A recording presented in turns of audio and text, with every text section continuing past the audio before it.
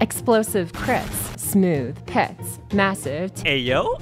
In this video, we'll be going over why Himiko. is absolutely goated, as well as her stats, skills, and much more. If you like what you see here, feel free to subscribe. Or if you want to catch me live, I'll be over on twitch.tv/Pakachok. With that, let's get into it. Starting off, Himiko's rocking a HP stat with a well below average attack stat. Himiko's NP gain and star generation rates also sit just below average. Her first skill provides a modest attack buff along with Stars. lots and lots of Stars. up to 24 stars per turn when you have 3 allies on the field. This skill enables some niche farming potential using only crit damage instead of NPs for 3-turn farming.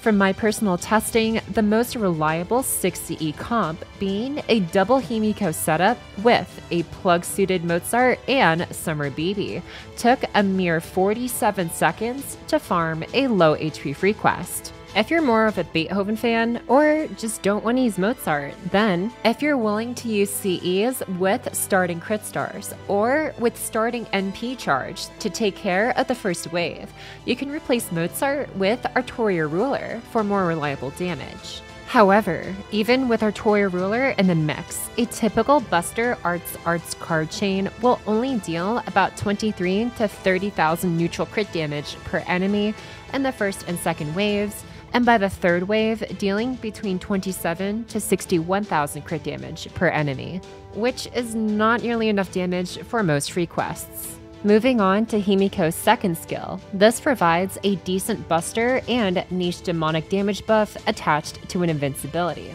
While the damage buffs are nice, the invincibility further helps solidify her ability to stall through longer fights.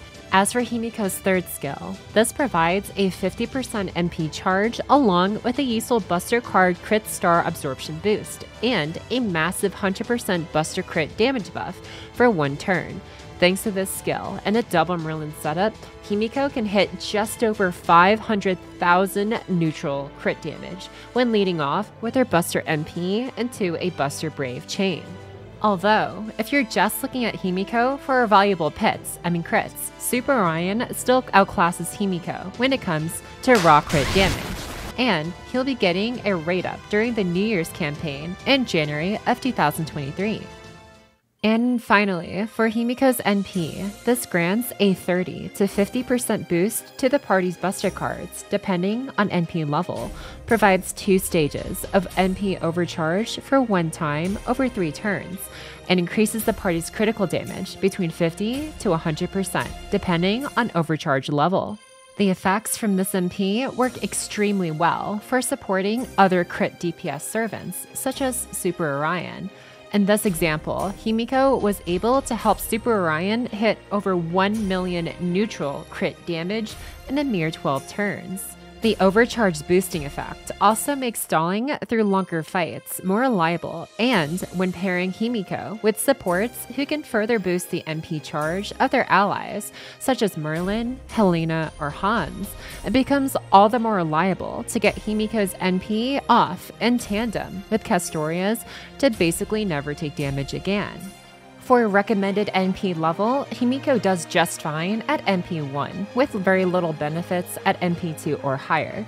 For reference, when using Himiko's NP into a Buster Brave chain with her own Buster cards and no other buffs aside from her own skills, Himiko deals about 70,000 damage at NP1, 74,000 damage at NP2, and 78,000 neutral crit damage by the third Buster card at NP5.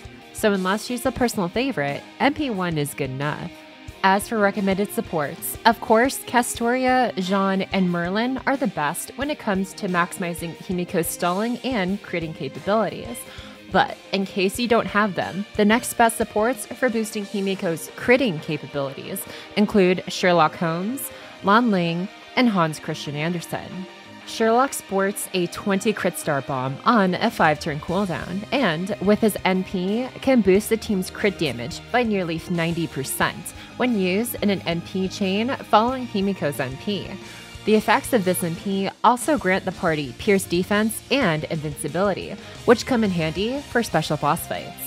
Lan Ling provides decent crit damage buffs from his skills and even more damage buffs from his NP, while also bringing some stalling utility with the party-wide NP drain tied to his NP.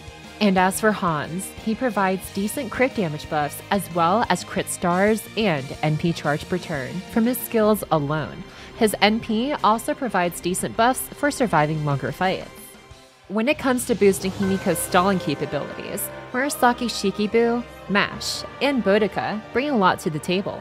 Murasaki provides a few different buffs, with the most notable being her party-wide debuff immunity and buff removal resistance for 1 time over 3 turns. This is important, as while Castoria and Himiko can practically give infinite invincibility, they are still susceptible to buff removal and other debuffs. So Murasaki basically serves as the insurance policy to your insurance policy. MASH has been and is still one of the best servants in the game when it comes to stalling and tanking damage. Mashu's NP, in combination with Himiko's, can reduce the incoming overall damage to the whole team by nearly half, with her pre-lost belt form offering even more defense buffs, and her post-lost belt form offering a high buster crit buff on a very short 4-turn cooldown, along with 2 taunt skills. Boudica is one of the best overall lower rarity units to use alongside Himiko, boasting a 50% party-wide crit damage buff, a 2000 max HP increase that can serve as a pseudo heal, and an MP that greatly increases the team's defense and attack stats over 3 turns. Boudica is one of the best low rarity servants who covers both Himiko's stalling and critting capabilities for longer battles.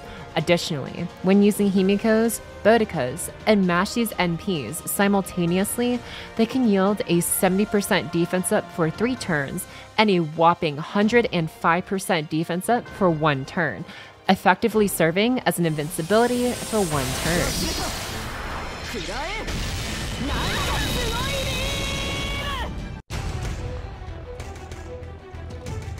Why won't you die?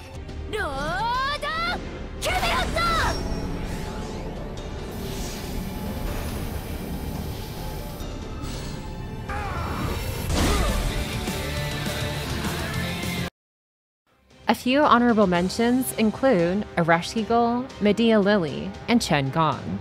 Arash covers quite a few niches when it comes to supporting Himiko. While Arash Eagle brings some modest party-wide defense, NP gain, and max HP buffs, one notable niche she brings is instant death protection, which comes as a buff to her MP around August of 2023 when used with her Blessings of Curse skill. While death is not the most common mechanic in challenge quests, people still die from death, and it's one of the few things that ignores Castoria's unpierceable invincibility. Additionally, Himiko's overcharge effect boosts the base buster card effectiveness of Arash's NP, and with Arash's 50% NP battery tied to her Mana Burst skill, Arash becomes a star damage dealer and a stall comp that is practically invincible and immune to death. Medea Lily can provide a 100% debuff resistance with her NP when used after Himiko's NP, while also providing heals and other buffs. While Medea Lily doesn't offer much in the way of damage, she does keep the team safe from important debuffs such as stuns and NP seals. However, if you're looking to clear a challenge quest as fast as possible, the Gong might just be the way to go. When using Chen Gong's NP after Himiko's NP, Himiko can boost Chen Gong's damage by up to 675% extra damage. For perspective, when using the Gong and a Himiko double Castoria plug suit comp, Chen Gong deals about 125,000 neutral damage per enemy, on average at level 65 with no CEs equipped. If you slap a level 20 non-MLB Black Rail on him, the damage goes up to 227,000. And if you're sporting a level 100 Nox Limit Broken Black Rail and a level 120 2K Fode Chen Gong, he'll be dealing about 470,000 neutral damage per enemy. When in doubt, gong your way out. As for recommended CEs, for stall comps, CEs that help boost her MP gauge, debuff resistance, or heal, such as Prisma Cosmos, Primeval Curse, and Anchors Away, work great for longer boss fights. For crit damage, CEs that produce crit stars or boost crit damage are all solid choices, such as Like a Bird, Knight's Pride, and Rin's Pendant. For command codes, Mistress of the Heavens, Blades of Nikandoraku, and Lucky Beast all help to either boost crit damage or keep Himiko around for longer fights. Overall, Himiko serves as an excellent crit DPS and as a support for crit teams.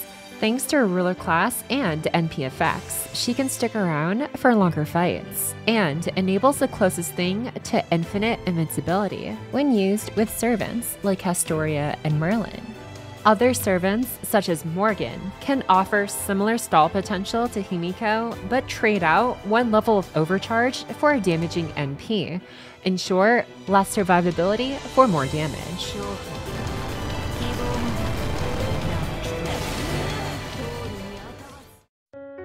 With that, Himiko earns an A rank from me.